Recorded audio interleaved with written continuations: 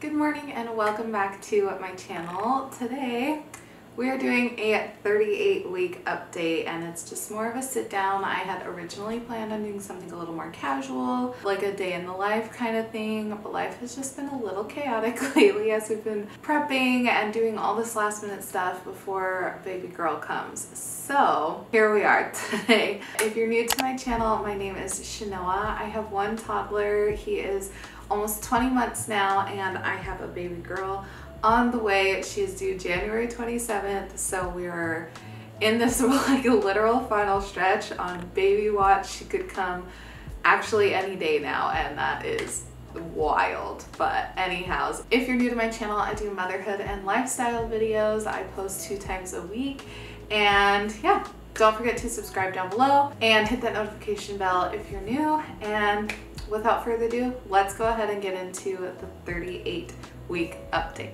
So like I start every single video, or every single bump date video, we are going to start today with this week's comparisons. So I get the fun comparisons on the What to Expect app, and this week, I don't know why, I'm just like, holy crap, even though it all feels very real. Baby is as big as a mini watermelon, as big as Princess Buttercup's crown in The Princess Bride. I've never seen that movie, so no reference there. And as big as a speak and spell, like the little gadget from 80s and 90s. That's crazy. But the thing that gets me is the mini watermelon. I'm like, I have to push that out. Like, that's literally my thought when I saw that. I was like, is she only gonna get bigger from here? So, women's bodies are amazing. That is literally wild to me. This, I don't know if you can even see. Oh, I just realized I cracked the back of my phone. No, I did. Okay, good. This is currently what baby is looking like. I don't even know if it's focused on her. I mean, she started like on this screen on the Pregnancy Plus app. She started literally so small on the screen, and now she like takes up the full thing, and it is just so crazy to see how big she is. On average, at week 38, babies are measuring at about 20 inches and about 7.25 pounds. But I tend to have smaller babies. Bash, everybody thought he was gonna be 8+ pounds, but he was 6, not even 6.5 pounds. So he was very small, and so I'm just anticipating another smaller baby, but you never know. We'll see. As far as like things with baby, your baby weighs about 7 pounds this week and is continuing to build up fat under the skin. The digestive system is now capable of digesting liquid foods, and your baby is busy peeing at regular intervals. Good job, baby girl. Most of the lanugo, I don't know if I'm saying that right, the body hair that they have all over them is now gone, and any remaining amount will fall out soon after birth. Bash had a lot of that stuff on him when he was born. The lanugo, he was a quite hairy baby, it felt like. And we are officially 1 week from today, the day that I'm filming this. It will be less by the time you see this. We are 1 week and 4 days away from my due date. That is crazy. Now let's get into actual personal, like how I'm doing, all those things. So like I said, we are 1 week and 4 days away from my official due date, and that just feels insane. But I'm curious as to when she will come, because if you didn't know, my original due date from like my menstrual cycle and my ovulation cycle was January 18th, but she measured at my first appointment and continued to measure up until 20 weeks. The last time we had an ultrasound, she was measuring a little bit behind and was measuring more accurately towards a January 27th due date. So I went and asked my good old friends on Instagram, like, if you've had a baby and you've had this kind of situation. Oh my goodness, my son is like kicking the door right now. He should be napping, but that's not happening. Let me see if I can talk to him. Sebastian, baby, please go to bed. Thank you.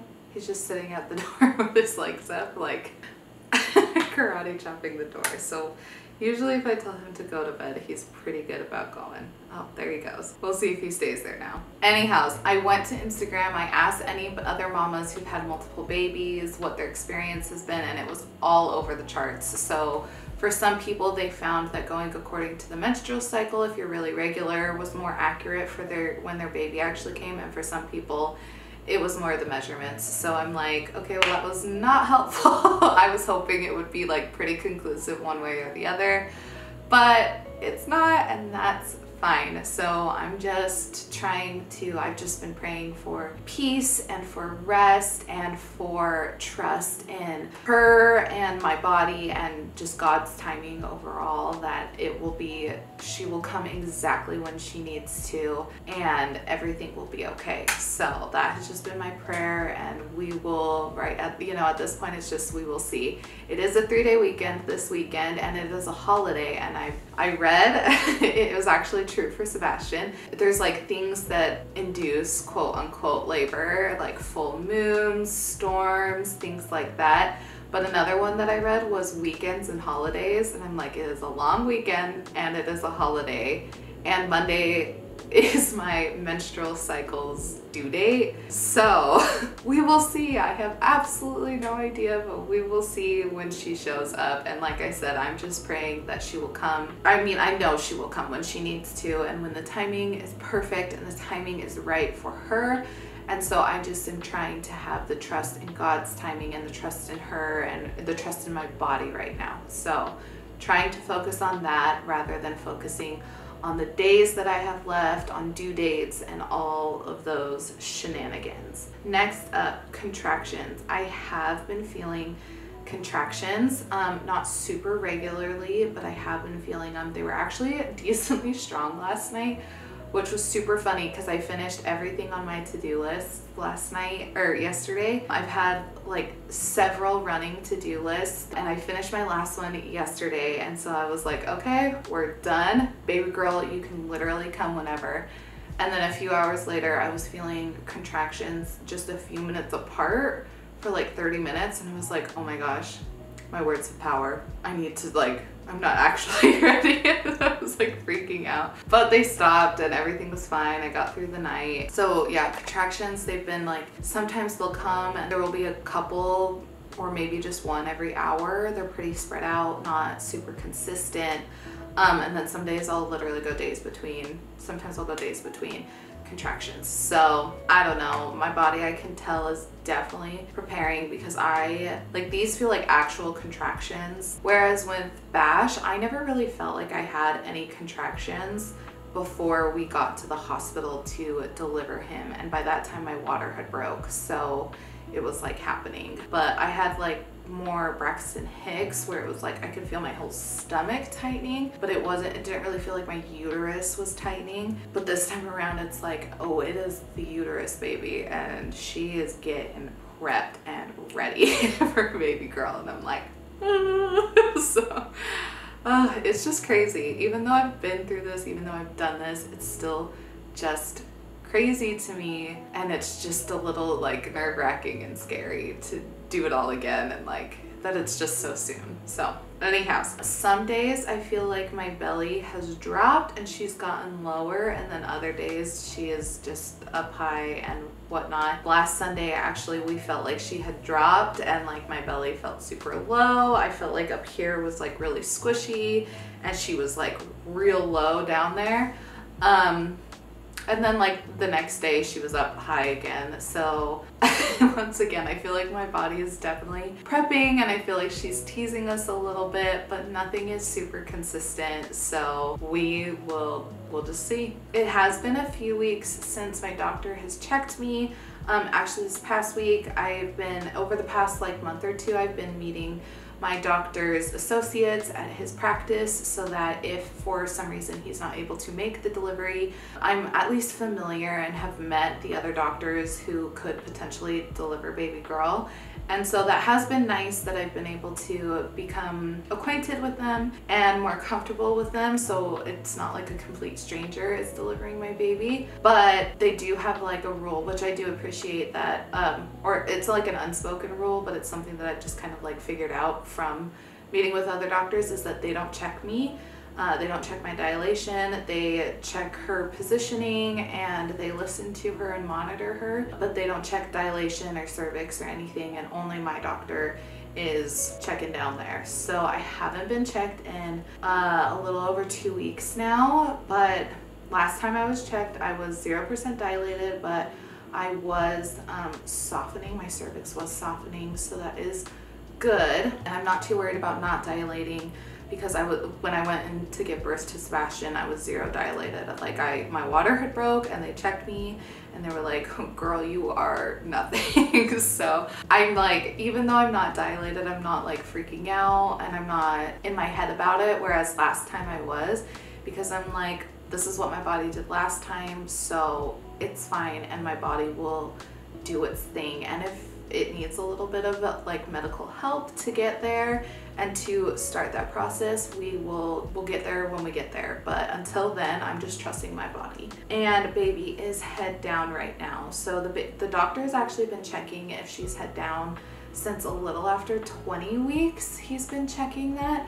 And for a while there, she was consistently heads up and I was getting nervous. I was like, oh my gosh. I mean, I know I have a lot of time, but I don't want to have a C-section because she's breech. I don't want to have a breech birth. I don't want to have complications, and I don't want to have to flip her manually because I've heard that that's like really uncomfortable and painful. But I would, you know, I'm willing to do all those things. I'm willing to do what you gotta do, you know, but I just didn't want to. Nobody wants to.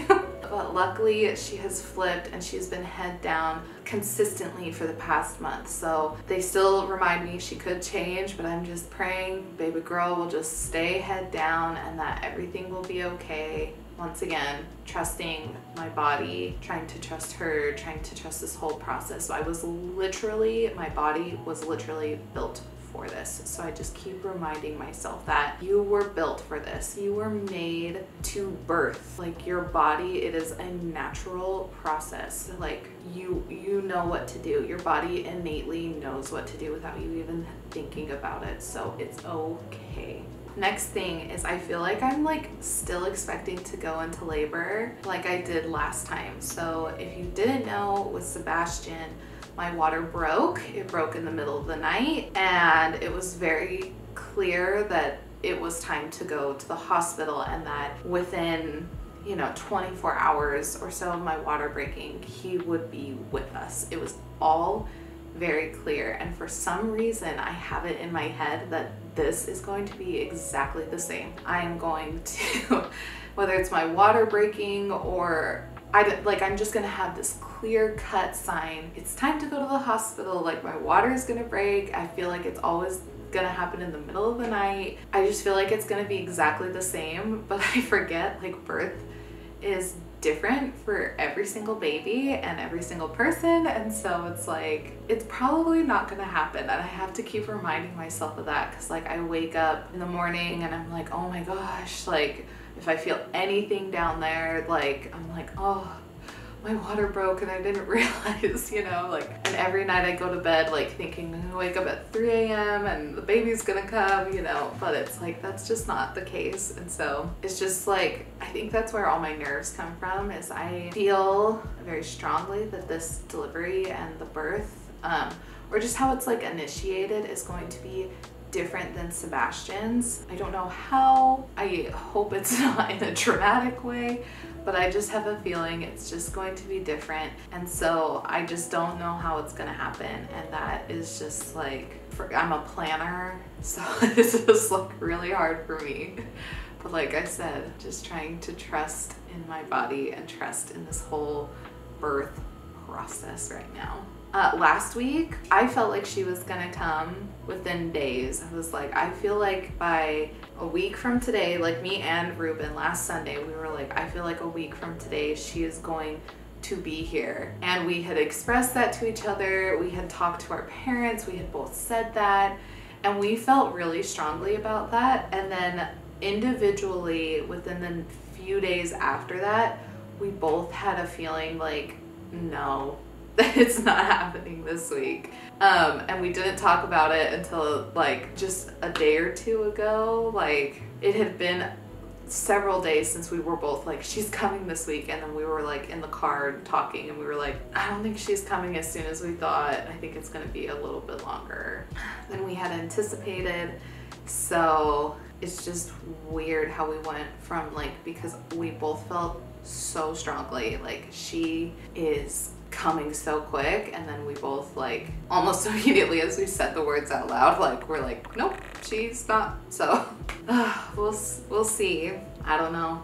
Other than that, I am feeling very ready for her to come now. Like I said, I've had to-do lists on to-do lists, some with like important things that I've been needing to get done before she comes, and then some of the lists of just things I'd like to get done, like cleaning our whole apartment. That was not necessary. Our apartment is generally clean all the time. We clean when Bash goes down for a nap. We clean every night so that we wake up to a clean apartment in the morning. We are generally clean people. So it's not like she would have been coming into like a hoarder house, pigsty, like disgusting home, you know?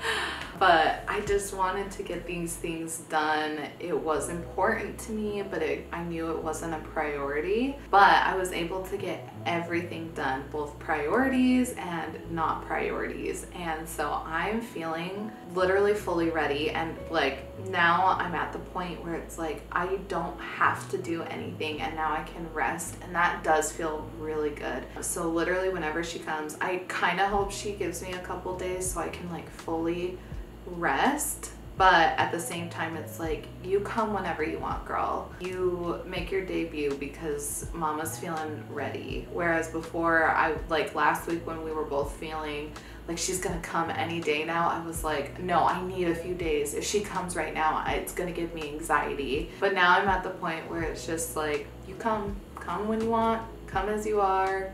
We are ready. She can come whenever. So that is a really good feeling to know that like I feel fully prepped, and I'm sure there will be small things here and there that I think of that I can still do until she comes. But for the most part, it's like now my job is just to rest and relax and get as much rest as I can before she comes. And so yeah.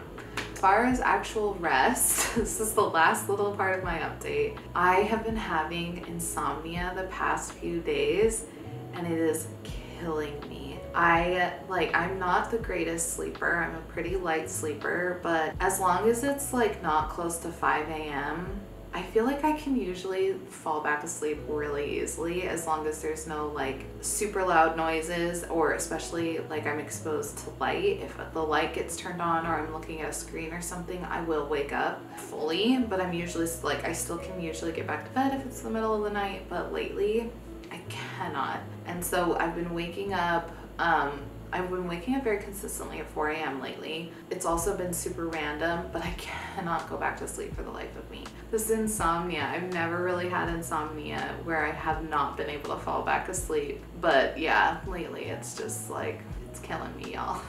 Anyhows, we're gonna end this, but first, before we end it, I'm gonna do a little belly shot. I hope I can get my belly. Let's see.